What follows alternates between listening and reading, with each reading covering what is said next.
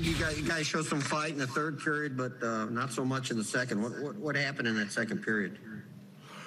Well, I think we got a little bit deflated after the first period. I thought we played a good first period.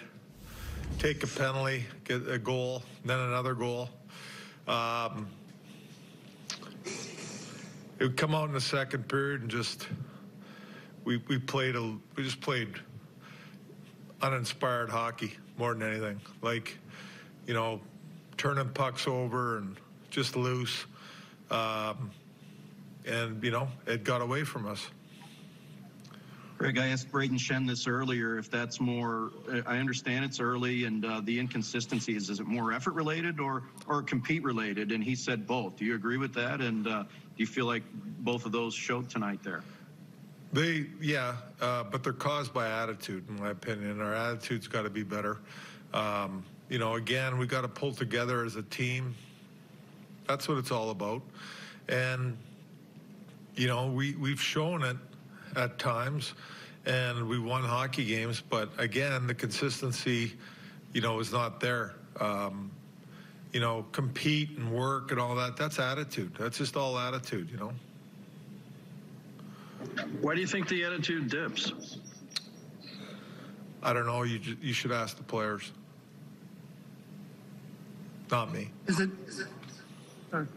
the 3 goals in the second period tonight? You had 2 in the Colorado where you had 4 goals.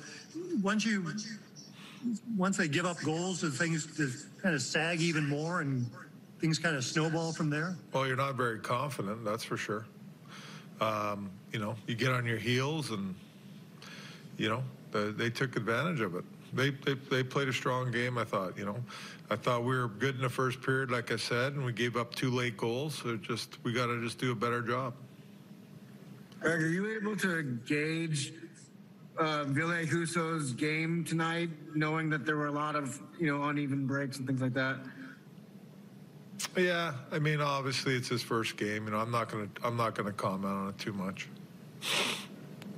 Greg, I know you get tired of the trends, but any rhyme or reason to what's going on in the second game of these series, all 3 of them? I just, you know, like I said, you know, you play these teams and you beat them in the first game, and they're more desperate than us. Like, it seemed like that's what it boils down to, a lot of desperation, a lot of urgency that, you know, the other team has a little bit more than we have. You know, I think there's, you know, times where we do look okay and pretty good in the second game. But it's definitely, you know, not consistent for 60 minutes. It's we definitely don't play very smart in the second games. We talked about playing smart and simple tonight, back-to-back games, things like that, but we're not there yet. Greg, Vince Dunn had a couple rough moments that led to goals. He just chalked this up to a bad night at the office for him. Who's that? Vince Dunn. Got to play better. Can't get walked one-on-one. I don't know. You know, we'll keep that in-house and talk to him about it. Greg, we've seen a lot of split series so far across the league. Has that made it more impressive what Vegas has been able to do? And I think they're 7-1 entering this. And could that be a bit of a wake-up call going in playing that? I'm not focused on Vegas. I don't care about Vegas.